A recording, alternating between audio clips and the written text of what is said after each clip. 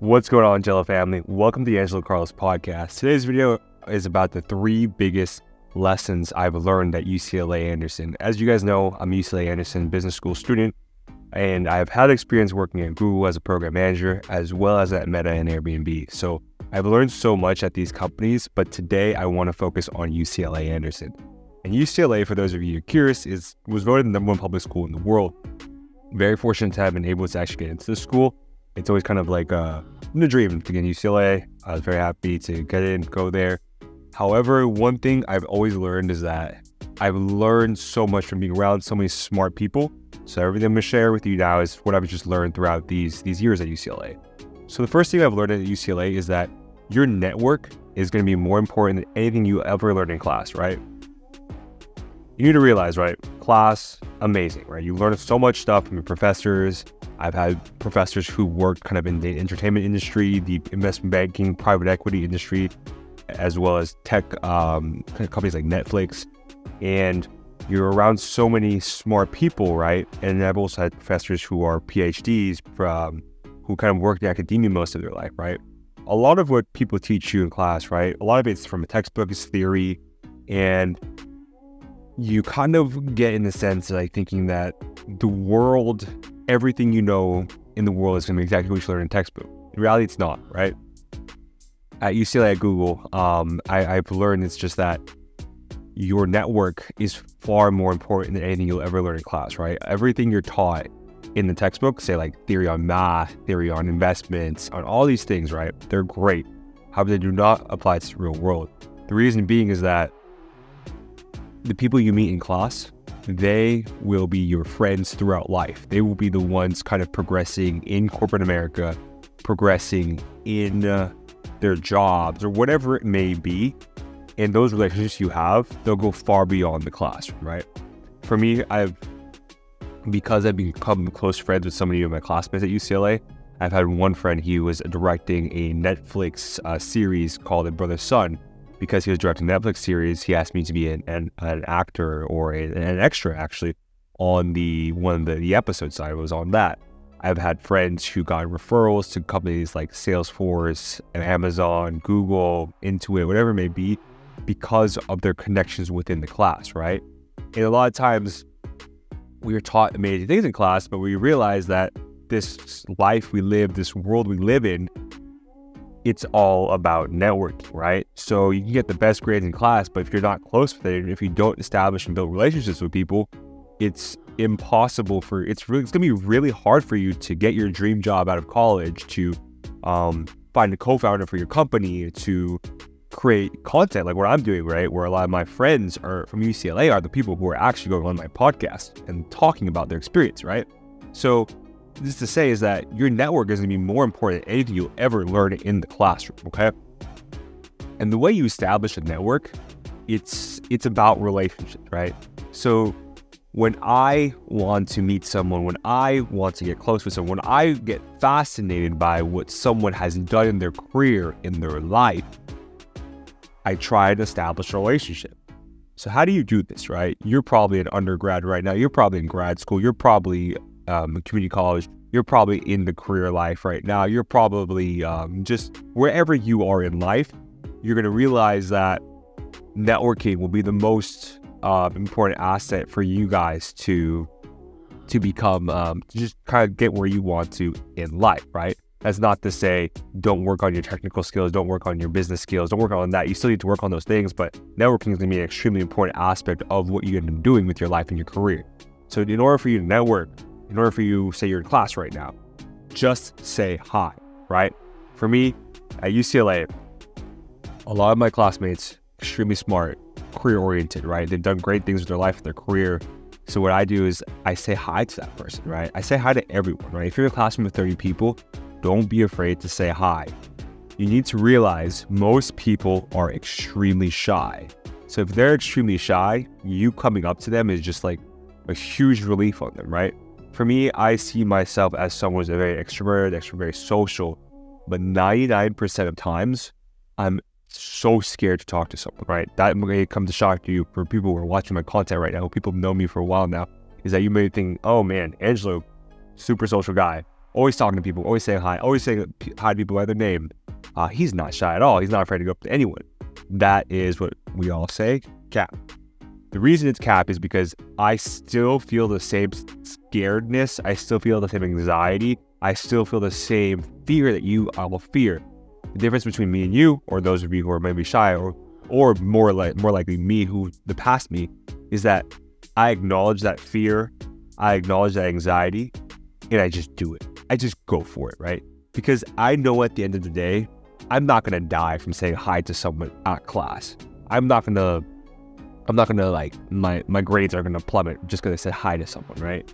It's just this weird evolutionary thing we all have inside of us where I think when we're around new people, we get scared, right? And that's completely normal. I want you guys to realize that we all feel this. Even the most social person, if you guys think I'm extremely social, I get scared too. And I hope this video helps you kind of realize that we all get scared. We all have fears, right? But that should not stop us from building our network, from realizing that everything we've learned in class is great, but our networks will set us apart. I'll give you guys a story about how I just basically met everyone in my class and did not allow my fear of networking, of saying hi to people, to kind of overtake me. So imagine UCLA. UCLA is a beautiful campus, right? The business school, gorgeous, right? There's one thing you'll realize is that when you work or you go to school at a large campus, the places that have the most donors for that specific school, usually it's a lot nicer. So the reason I say that is because this is what I've noticed. It could be different from everywhere else, don't get me wrong. Like UCLA, Anderson Business School, a lot of donors who are very successful in the business realm. They donate a lot of money to the university because they just love the university. It may be a tax write-off, it may be something that they just have fond memories, so they donate a lot to the university. And essentially what happens is that because they donate so much, the school is very well kept together. They build new buildings in their name, and it's all around gorgeous. So UCLA is extremely gorgeous, right? It's like this, imagine this kind of like old school, like Victorian feel, like it looks like Harvard, but on the West Coast.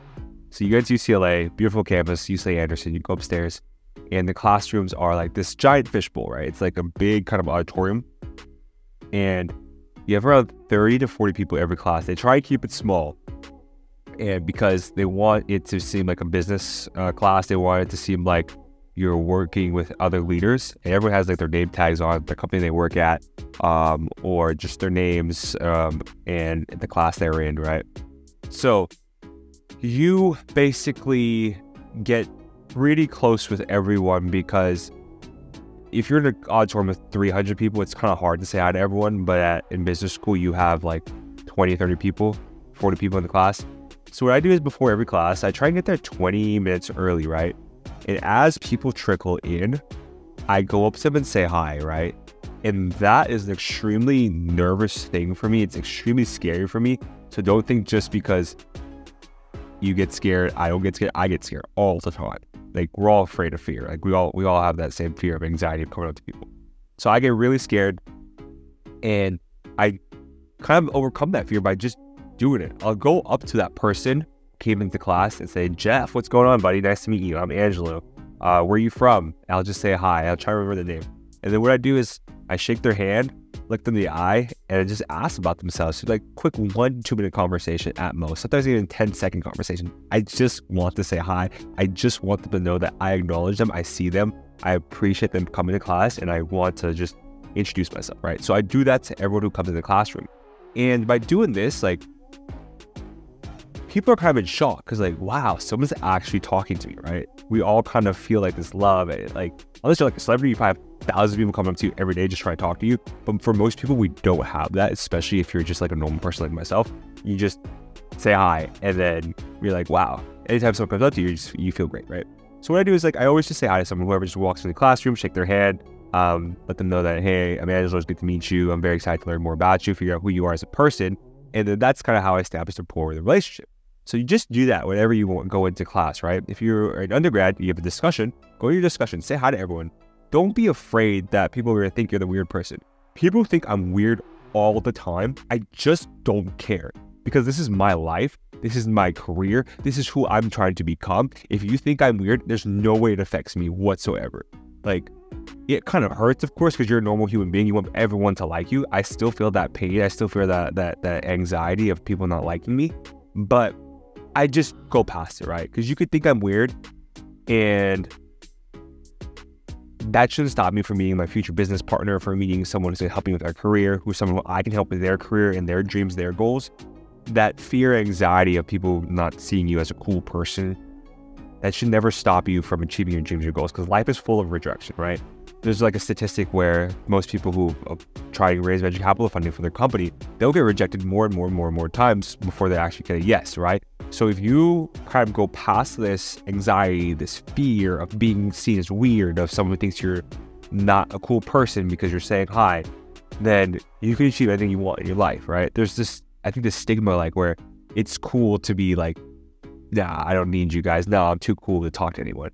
Yes, that is cool, like in college and undergrad and high school, right? However, when it comes to the real world, where we're all going to eventually get into the real world, you need to eradicate that thought from you, because at the end of the day, I've learned this at Google, is that people want to work with people they enjoy being around. People want to work with people who are personable, who care about them. And if you have this mindset mentality as I always need to be cool, then you're going to have a tough time networking, attracting investors, finding business partners, collaborating with other creators, collaborating with anyone in your career, because you have this mindset of I always need to be cool, or you allow that fear and anxiety of meeting new people to take over your life. Don't allow that to happen, because Jello family, I believe in you. Please, please, please don't let this fear, anxiety stop you from achieving your goals, your dreams, whatever it may be, okay? So that's one thing I've learned in class, is that your network is more important than anything you ever learn in school, in class. Focus on your network. Meet people. Don't be afraid to say hi. They're just as scared to meet you. So if you guys realize you're both scared, then things get a little easier, just a little bit easier. All right? Number 2, you can do anything you set your mind to. Let me repeat that again for those of you who did not hear it. You can do anything you set your mind to, okay? And this is not some rah-rah where you're like, yeah, like you can do anything you set your mind to. You can do it, right? Yes, you need that mindset of where you are unstoppable. You can do anything you set your mind to. But I want you guys also to put in the work, so that way when you say these words to yourself, you actually believe it. For me, the reason I believe this is because during my time at UCLA, I'm still at UCLA, got a job at Google. Hardest place in the world to get a job, because they pay so well. They are full of smartest people in the world, and you will learn so much about yourself during that interview process. It's so hard. I got to UCLA, #1 public school in the entire world. It's really hard to get into this school. Everyone's applying. You're with a whole bunch of people who are the same personality as you, because they believe in themselves, because they work so hard to get there, right? So by doing all these extremely hard things with my life, I started believing I can do anything I set my mind to. The way that works too is that whatever your career is, whatever your goals, your dreams are, you can do that. Just know that you have to put the work in to believe that you can do that, okay? And people will always doubt you. There'll be people in the comment section talking trash about you. There'll be your friends, your family who don't believe in your goals, who don't believe in your dreams, because it seems far-fetched. It seems scary to them. It seems that they couldn't achieve their dreams, so let me just tell people they can't achieve their dreams. I've been victim to that too as well, where I just didn't believe in myself. As a dark place in my life. I just tell people they can't do it because I didn't achieve what I wanted to do, right? But that is not true. You can do anything you set your mind to. That is one thing at UCLA Anderson they always taught us. Whatever goal, whatever dream you have in this world and in this life, if you put the work in, you will be successful. You will achieve that goal. You will become who you want to become, because you've done everything in your power to achieve that. It's more so, it's never going to be if, it's more so when you will achieve that goal, when you will achieve whatever you're trying to achieve in this world. because you put the work in and you allow time to compound. There's this thing Alex Hormozi always says, pay down the ignorance debt. The faster you start whatever you're trying to achieve in life, the faster you press play. That's for me because I want to grow this YouTube channel. I want it to be 1 million, 2 million, 5 million, 10, 20 million subscribers. I want to get at the Mr. Beast level to give and help so many people. If you set your mind to achieving something, you will achieve that. Just pay down that ignorance debt. Ignorance debt is basically all the stuff, all the bad stuff you have to go through in order to achieve your goal. Like all the failures, all the hate comments towards you because you don't like your content, all the mind and mental games you play on yourself because you don't see the end of the tunnel because it's just been a hard day for business. It's been hard to keep posting. You don't believe in yourself. You don't feel good that day, right? You need to pay down that ignorance debt, and you need to realize anything you set your mind to in this world, you can achieve. I don't want you guys ever to feel that just because you don't feel good that day, just because you don't feel like you can achieve that day, just because you had a failure, a setback. Those are all supposed to be there. And when you have that in your mind, that this is supposed to be there, this is supposed to be a part of that journey to achieve and become the best version of myself, to give to the world, to become useful to society, you know that you can get through anything, okay? So at UCLA, they always taught us you can do anything you set your mind to, right? You go to these amazing schools because you have dreams. You want to be around like-minded people, right? I've had friends who came in from a nonprofit background into UCLA because they want to get into investment banking. They put so much work in when it came to applying to jobs, when it came to learning how to interview for these jobs, when it came to taking everything they've learned in class into the actual interviews, right? I know earlier I said your network is more important, but also there are some things you'll learn in finance and business school that you will take to your investment banking interview if that's the route you go, that you will take to your business school interviews for any jobs that are more business and finance related, right? So anything you do, you could set your mind to, right? I've had friends who have worked in nonprofit industries and they get a job at Goldman Sachs, get a job in like Bank of America as an investment banker. I've had friends who were basically working in roles that they didn't want to and get jobs at Google, get jobs at Meta.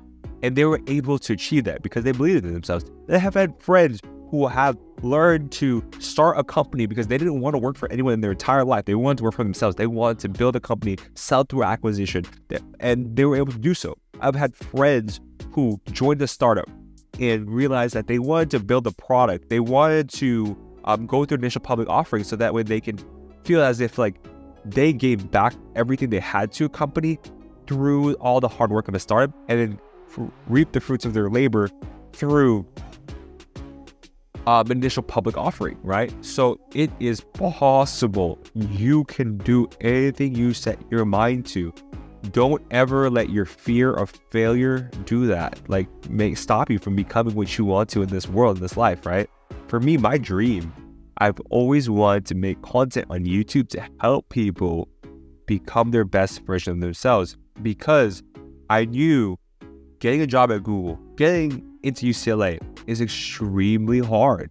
I come from a first-generation family. I don't come from money. I come from everything I had to earn, everything I had to just basically get for myself because I really wanted to give back to the world. I had to earn everything. And the fact that I was able to go through all these trials and tribulations to achieve that has made me a better person.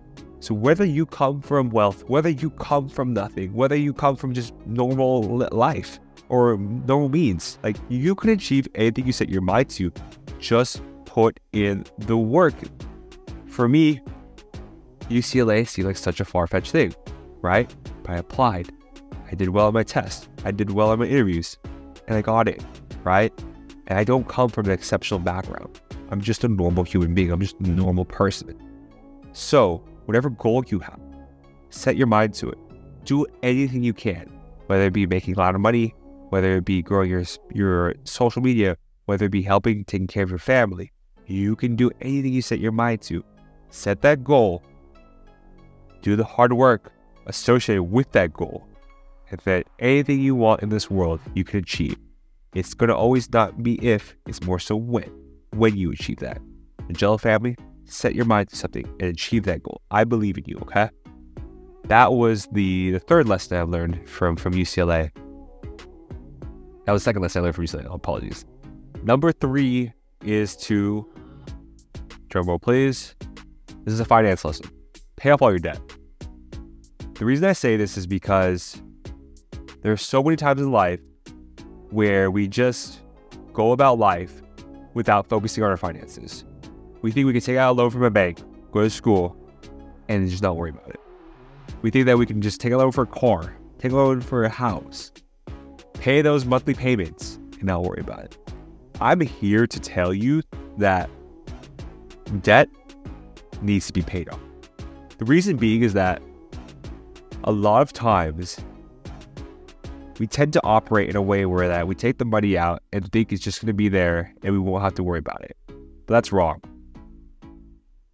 I'm a big proprietor of paying off your student loans, paying off all your debt, because you can operate and function in your most holistic way. What does that mean? I came into grad school with about $300,000 in debt. That accumulated from my tuition from school, from my tuition from undergrad, as well as from a car I had bought, because I wanted to buy a car. And I paid that off in about 2 or 3 years because of how hard I worked. And I realized that just because you can make a monthly payment on something doesn't mean you should have it there. Doesn't mean that you should just pay the monthly payment and not worry about it. Because the way you need to realize the world works is that that interest you're getting from that debt will accumulate over time, and it will really destroy you financially. Okay? So I'm telling you this message early. Whether you're early in your career, whether you are just getting out of your school, whether you're in school right now and you just need to hear this, whether you have had debt for several years, it just hasn't gone away, pay off all your debt. Pay off all your debt. The way I did this is I worked 3 jobs. I know it's not possible for a lot of people to work 3 jobs, but I just wanted it so bad. I just wanted to be able to sleep at night, not worrying about money, having to work, like, ruin the way I think, ruin the way I create. Because when you worry about money, you can't give your best authentic self to the world. It's extremely stressful, right? For me, my monthly payments are crazy. I think undergrad was around $600-700 a month, grad school $1,000 a month, and then another like $500-600 a month for the car, right? So it's like what, $2,400-2,500 just in debt every month. And it's hard to sleep at night, knowing that you still have to pay rent, pay mortgage, whatever it may be for you. So pay off all your debt. Don't let that accumulate over time. Because the way it works is that you may have like a loan for like 72 months. You may have a loan for 20-30 years. That debt just accumulates over time. And if you ever look at your payments for your Chase payments, for your student loan payments, you make minimum payments, you just basically pay off interest. Like say you have a $500 payment, you make that $500 payment every month, $300 goes to interest, $200 goes to the principal. And then you start realizing, oh my gosh, I'm never gonna pay this off. For me, I made it my mission to always pay off my debt. I wasn't always like this until I started looking at the numbers behind everything, behind how grad school works, behind how undergrad works, right? And the way you do this, it's gonna be hard, but it's simple, okay? You do need to live below your means, right? I was paying around $10,000 a month in debt. In a sense, like I would just put $10,000 a month every paycheck towards paying off debt, towards paying off loans. And by making such huge payments, you start paying down the principal amount so much faster, okay? So the way I do this is that I was a subscriber to Dave Ramsey, and I know Dave Ramsey is a huge financial kind of person on YouTube, and he's very hard on you, very tough on you in a sense like where he'll have callers, he's very tough on them, like why would you make that financial decision? But he's coming from a place of like love and a place of pain because he's been broke before. I have been broke before too. I've been there where there's $0 in your account and you don't know how you're gonna pay rent. You don't know how you're gonna pay your car. You don't know how you're gonna pay your rent. You don't know how you get groceries. I've been there. most terrifying feeling in the world. And I don't want you guys to kind of feel that pain. That's why I tell you guys to pay off your debt. So the way I pay off my debt was, I've done videos about this before. I make more videos again because I think it's so important. I use the debt snowball effect. The debt snowball effect is what I learned from Dave Ramsey. And that's essentially, you start with your lowest debt first and you pay that off, right? So say you have a loan from undergrad. Let's make it easy. Loan from undergrad is $10,000. Loan for your car is $20,000. The loan from grad school is $30,000, right? So the way you pay it off is that you pay off the lowest debt first, which is undergrad. So even though the interest rate may be higher for different ones, maybe it's the highest for undergrad, doesn't care, we don't care. We just look at the principal amount. The principal amount is $10,000. We'll pay off undergrad first, right? So everything you do, whatever paycheck you have, put most of it towards your debt for undergrad. It says $10,000. And then once we pay off that loan, we're going to attack the next biggest loan, which is our car payment, or which is $20,000. So we'll start paying everything for that $20,000 loan for that car payment, okay? And then after we pay off that loan, we will pay off the loan for the grad school, which is $30,000, right? And the way you do that is that I allocate all my resources, or my resources was money at the time, so towards that loan. So every paycheck I have, say it was like, say I got $10,000 every month, right? Whatever I need for my rent, for my insurance, for whatever it may be, I put that aside. So say it's $5,000. I will put that aside for whatever it may be. That's all put aside. And then that remaining $5,000 I have for debt, I use that to just pay off the undergrad loan. So pay off undergrad, right? And this will take some time, right? It'll take 2 or 3 years, right? You need to live like extremely frugally, which is unfortunate. But like anything that's worth it in life, if you come out the other side successful because you put so much hard work towards it, it's all going to be worth it, right? So pay off all your debt, right? The debt snowball effect is what I use. If you guys have questions about that, just comment down below. And I will like try and help out with that with regards to like how I did it. I'll make more videos about that too. And then I plan on starting like a Discord where I can just have people ask questions about finances, personal finance, and just to help people like about with their career and their life. So that's going to be starting soon too. But that being said, pay off all your debt, pay it all off, right?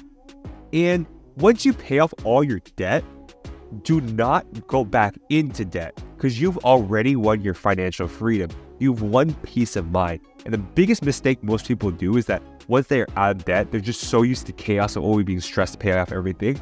They try to go back into debt. They'll buy a new car, they'll buy a new house, they'll go back to school, and then they'll like go into more debt, more loans, right? Because at the end of the day, like if you want peace of mind, make sure there's no debt associated with your name. So that way you can sleep at night, right? Some people like who subscribe to that, they're more so like, they like having debt because it helps them generate more income, more money, right? For me, I understand myself personally, and I don't want any debt on my name. I just want everything that I have in this world to be just paid off so that way I can sleep well, right? Some people, they don't care, they don't mind because they see that debt as an asset, right?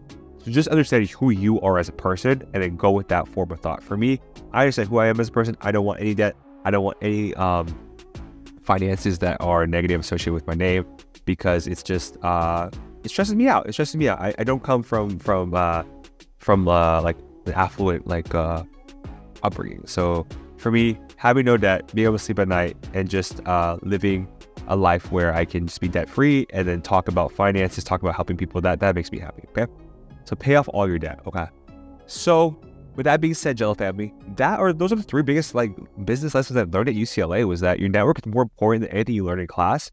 You can do anything you set your mind to, whether it be business and in life. And then number 3 is just pay off all your debt, right? These 3 lessons, it took a lot to learn. And I hope you guys learned it from my YouTube video, right?